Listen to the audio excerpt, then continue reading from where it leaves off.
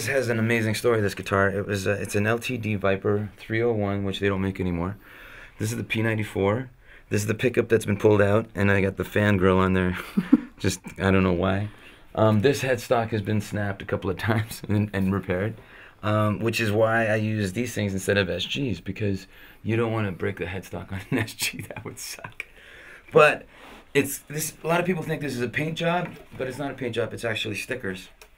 It's I was getting ready to play on Jay Leno with Rob Zombie, and I had just gotten my ESP endorsement, and they were taking forever. They were taking forever to get me my guitars, and then I called the guy up and I go, "Hey man, when are my guitars coming?" And he goes, "Well, they're gonna be a little while." And I go, "Well, on April 1st, I'm playing on Jay Leno with Rob Zombie. Maybe I could have one by then." Jay Leno? That's national television. They'll be ready tomorrow. Right? So, but they didn't have the color that I wanted, and it was a really ugly brown.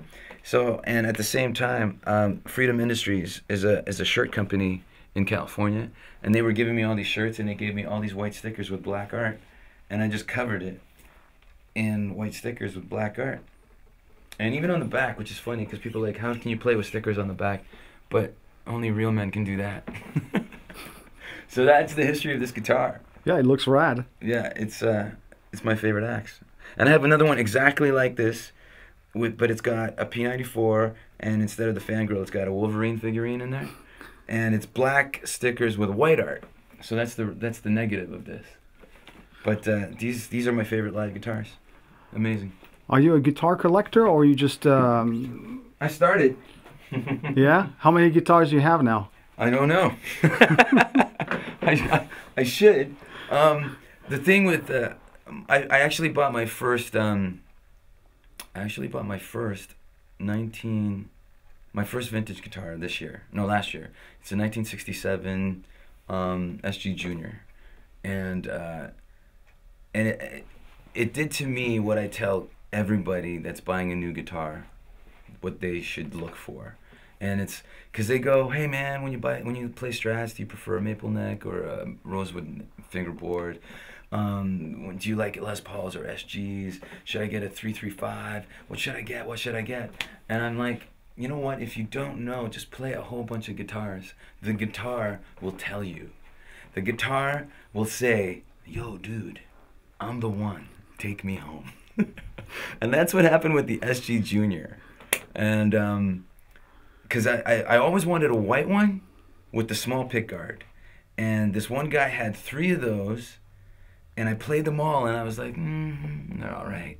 He goes, "Maybe you should try the Batwing, because it's like the Cherry with the Batwing pickguard with 1 P90 in it." And I picked it up, and that's what it said. It just grabbed my heart and said, "You're taking me home," and I had to buy it. I got a really good deal on it too, because the guy was a fan of the Fretted Americana videos. I also have, I love Les Pauls. My favorite are the, 58, 59s, because they have the fat neck. Obviously can't afford, I don't want to spend $400,000 on a guitar, so I have a 58 historic Les Paul that was built in '97. That is amazing. I take it to all my sessions. I also have a VOS SG 3 pickup, white, custom. That's also amazing. I have an 82 Tele that's not vintage in any. I don't think anything before, anything before after '70s is really vintage. Well, I guess it is now, because it is 2010, right? So an 82 Tele American Standard. It's got a 22nd fret, which I like, and I have a Strat. The basic 4 food groups when you go to do a session. You need a Strat, a Tele, a Les Paul, an SG, a 335, a Junior. But the funny thing is I go to all these sessions, and these engineers are like, I'm pulling out the Les Paul, I'm pulling out the Tele, and they're like, "You brought the sticker guitar, right?" And I'm like, "I did. Great, we love that thing," because it just sounds amazing, And it's funny how I feel lucky because I do the Fretted Americana videos, and I don't work at the store. Some kids think I'm this guy that works at a music store. I don't work at the store. I just show up like once every 6 to 8 weeks and shoot some videos. But our agreement is I get paid for a session, Plus, they lend me guitars if I need for a session. So like in the right behind that curtain there, I have a 56 Gold Top with P90s, and I have a 68 ES330 with P90s, and right behind you I have a 68 Tele with a factory Bigsby. So, which is actually isn't a Bigsby, but it's Fender's version of the Bigsby. Mm-hmm. But and then if somebody says, "Hey, can you come and do the session next week?" Definitely bring a 335. I will go to Fred at Americana, and I have like 50 to choose from.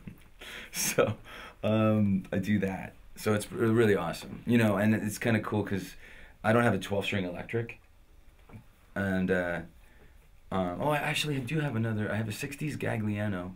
It's an Italian Hofner, and it's a 12-string hollow body, huge, but it actually I string it as a 6, and if you listen to the first Daughtry record, when did that come out? I don't know, 5 years ago, 95, maybe 96. The first Daughtry record, that Gagliano, anytime you heard magical arpeggio or a magical harmonic part or anything like that, it was the Gagliano. And that thing is amazing. And it's funny because it's very rare. A lot of you can't find. That's another rare piece. I walk in with my Tone Master and my Gagliano, and people are like, "Man, that's great. Where can I get one?" You can't. So it's pretty awesome. I have a challenge for you. Are you up for a challenge? Are you serious? Yes, I do. I am. Okay, you're serious. Okay, what's the challenge? All right.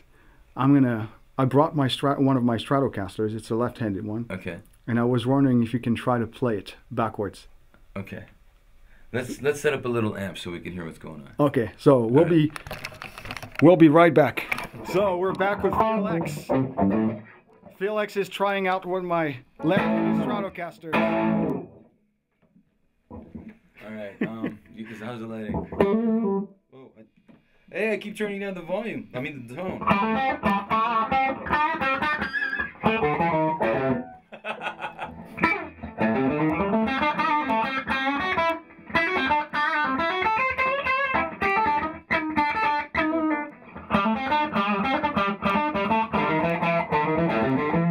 Okay, I'm gonna do that song, right? Right. I'm playing it upside down because this is left-handed. I should take a picture with my left-handed thing there.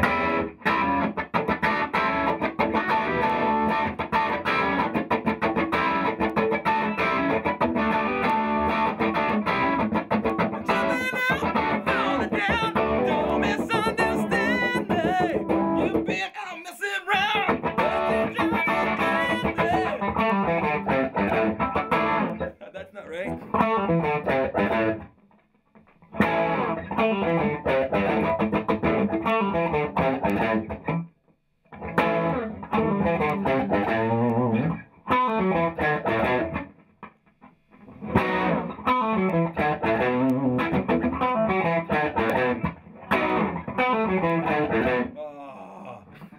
Oh, no, what?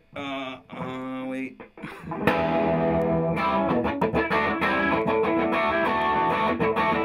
Okay, that's all I can do left-handed, man. That's crazy. And then you got the strap in the way.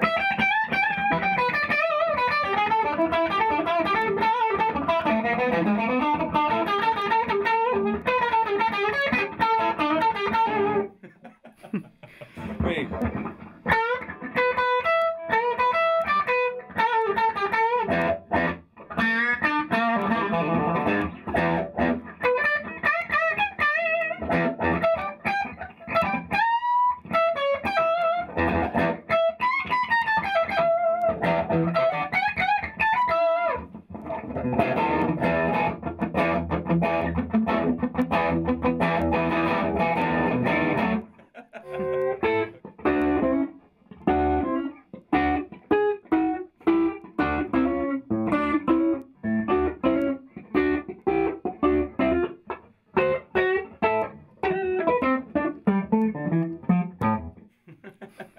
There's a bad note in there. Or a 3. How did Hendrix play like this without turning the tone knob down, man? Yeah, I know. I can't even... I can't even do anything without touching these knobs. Actually, this one only has 2. Normally it would have 3. It would have 3. I kept turning it down, and actually he put his strap thing here so we could go all the way down here. Like it would be there. Yeah. So it wouldn't interfere. But man, how did he do it? The guy was genius. Thanks for letting me try this, man. Yeah, no problem. All right, Phil, I know you have a lot of things to do. Yeah, well, thanks for coming over, Patrick. Thanks for inviting Prague, me, buddy. Yes. Prague. I'm gonna come and visit you. You'll be my guest. Awesome. We're gonna get me a gig out there with the drills, and we're gonna crash at your pad. Yep, 100%. Done. Thank you. Thank you. See you soon.